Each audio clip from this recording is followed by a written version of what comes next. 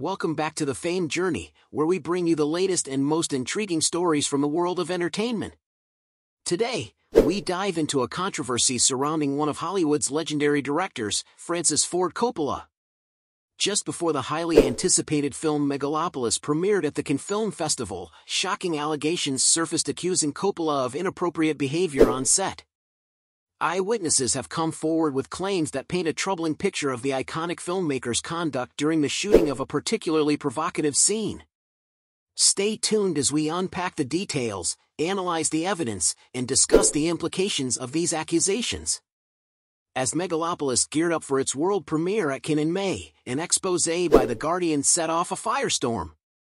The 85-year-old director, Francis Ford Coppola, was accused of inappropriate behavior toward female extras on set. Eyewitnesses claimed that Coppola, while filming a bacchanalian nightclub scene, tried to kiss several topless and scantily clad women. This behavior, described by some sources as old school, allegedly included pulling women onto his lap. Adding weight to these allegations, Variety obtained two videos that seem to corroborate the witnesses' claims. These videos show Coppola engaging in the behavior described, leaping up to kiss and hug several women during the filming of the nightclub scene. This particular scene, shot in February 2023 at the Tabernacle Concert Hall in Atlanta, involved between 150 to 200 extras.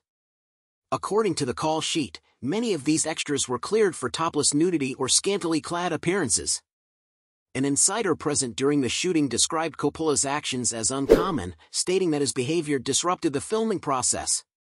Coppola allegedly took to a microphone at one point, announcing, "Sorry, if I come up to you and kiss you, just know it's solely for my pleasure." This startling statement has fueled the controversy, raising questions about the director's professionalism and respect for his cast and crew. During the production of Megalopolis, Coppola's wife, Eleanor, fell ill and was present on set until her health prevented her from continuing. Tragically, she passed away in April. Despite this personal hardship, a source close to Coppola highlighted that the film was completed on time and within budget. However, this does little to mitigate the gravity of the accusations against him. Coppola's representative has declined to comment on the videos and allegations.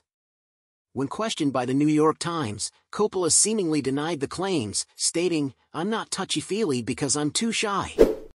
Executive co-producer Darren Demetra attempted to defend Coppola, admitting to the physical touching but framing it as a way to establish the club atmosphere crucial to the scene. Demetra claimed he was unaware of any complaints of harassment during the project. The Guardian's report also detailed other instances of unprofessional conduct on set. One source noted the absence of an HR department due to Coppola self-financing the $120 million project, leaving crew members with no formal avenue to report misconduct. This lack of oversight raises significant concerns about the working environment and the power dynamics at play. Neither of the intimacy coordinators employed on the film were present during the controversial nightclub scene, adding another layer of complexity to the situation. In the aftermath, senior crew members reportedly reminded everyone of their non-disclosure agreements, attempting to control the circulation of the incriminating videos. As Megalopolis prepares for its September release, the allegations against Coppola cast a shadow over the film.